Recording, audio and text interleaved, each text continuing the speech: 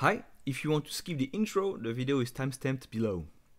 My name is Alexandre Diboine. I've been a concept artist for the video game industry and a VizDev artist for the animation industry for almost 11 years now. You can see some examples of my work on screen right now.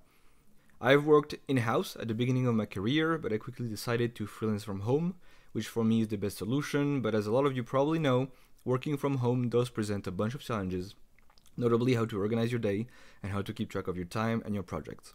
There are other things that come with freelancing, but this video will focus on how I deal with organization as a freelancer. I'm diagnosed with ADHD like a lot of us are, and I do take medication to help me be less of a walking mess.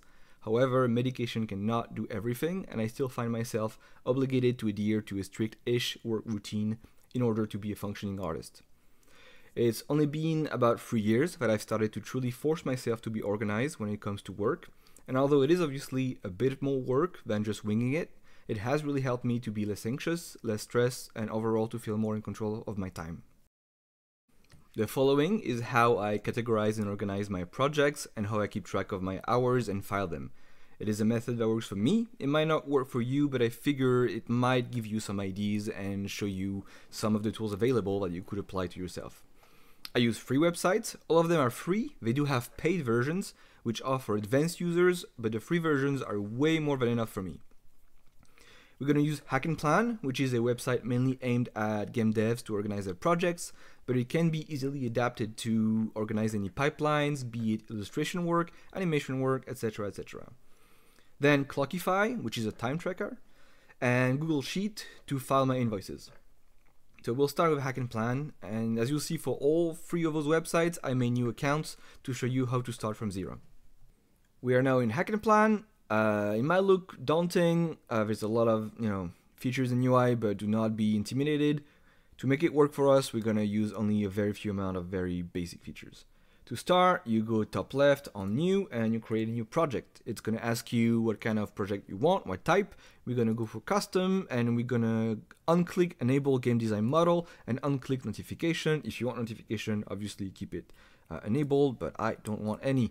Then you get your name of the project. For the project, I'm gonna choose Orgadem. As you can see, I've already entered it. Description, you can make a description, cost metric, you can choose hour, days or points, and you can have general info. If you want them, you can have them, or you can just create them empty. All right, now you are on your dashboard. There's a lot of things going on. We don't really care about all that. What we care about, at least what I care about when I organize myself, are boards. As you can see here, there's a lot of already existing boards. So what I'm going to do is delete all of them because I don't need them. So, you just write delete in all caps. Usually I just Control-A, Control-C, just so I can delete all of them quickly. I'll do that real quick. As you can see, that takes 5 seconds. All right, bear with me for a second. I do not want to do too much editing on that video. There we go. So now we don't have any board anymore. So you just go on new and you click a new board. So now the board name can be anything. Let's imagine I'm, I want to be making a castle in my project. It's not going to be castle. You can enter a description. You can set a milestone, so a due date. If you really need to hold yourself accountable. So start date and due date and general info. Create. Now we have 4 categories. And this is where actually for me, all of my Hacknplan organization is done. You have planned, in progress, testing completed. There's 4 categories in which you can create and move them around. Actually, you can't move those categories around, but I'll show you. You have 2 things. So if you click on new, you have a task and a user story. Those are basically, let's start with user story. And that's a big group. So that's going to be, let's say, I'm in the board castle, and let's say I'm going to focus today on, I don't know, like the inside of the castle. All right. So now I have a user story. That's like, or a big category. In that category, we can click new on top right here and put a task. And a task is like goes inside a user story. Let's say door. All right. You also have categories on those, so you can just choose whatever. Usually, you just choose art. It doesn't really matter. It matters if you have a team. Right now, you don't have a team, but and you can assign this this task to a board. So we want castle here. If you do many tasks in a row, you'll want to click create and continue, but if you only do one task at a time, you can just create. It's going to take a bit of time, and now we have door and inside. You can move all of those things, you know, independently. And what I usually do then, you click on door, and that's gonna get open. You have different ways, different modes. So you can choose tabs or one page. I usually like one page. It's the same thing, except now all the information on one page is here. It's just a matter of preference. And what I'm going to do is I'm going to add my door. So add this task to a story. So I'm going to just type the first letters, and it's telling me, here you go. Click on inside, and now my this little task is assigned to this big task. And as you can see, if I click on inside, now part of the tasks are here. If I ever complete a task, it'll show it. A last thing about those things is inside tasks, you can basically have subtasks. So let's say for doors, I need, you can add a subtask, thank you. And you can do, okay, so I need the hinges. And I need, I don't know, a doorknob. All right. So now once you're done, let's say you've just finished designing your hinges, you can be like, all right, and it'll show it here. 1 or 2, you design your doorknob. All right, I'm completely done with doors. Once you're done with doors, you can do a number of things. What I usually do is, let's just create just a bunch of tasks. First, a door, and let's just say walls. All right. Gonna put my wall into my story. Inside. Here we go. Here we go. So the way I usually organize myself is I have all the tasks that I need to do, but I have not been started yet on here, on plan. That's actually, self-explanatory. What I usually do is when I have a work meeting, I open Hacknplan and I just create a bunch of tasks during the work meeting, trying to understand all the tasks I need to do. And at the end of the meeting, I'll tell the director, I'll be like, okay, so here are the tasks I've created. Are they okay? Do they need changing? That's really helpful. You can just take notes right away, and it's already in Hacknplan. You don't need to add anything more.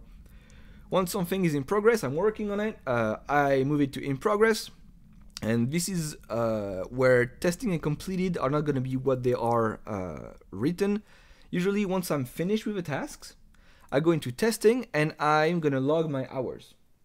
So in order to log my hours, I'll look at Clockify, but I'll show that you later on Clockify. But let's say I know that I've worked 8 hours on that door. I'm going to click here on log work, and then it's just telling me, how many hours have you worked on it. You press 8, and that's going to tell you, 8. It's telling you 8 of 0 hours because you haven't put an estimate of the work. We don't really care about that. You've worked 8 hours on it. And basically, I put it on completed. So when you put it on completed, it's going to tell you to log time. If you haven't worked more on it, you just press 0 and you're good. If you worked 2 hours more, you just enter 2 hours. Let's just enter 2. And, you'll have work 10. This is basically, I put those here when I've filed them inside my invoice.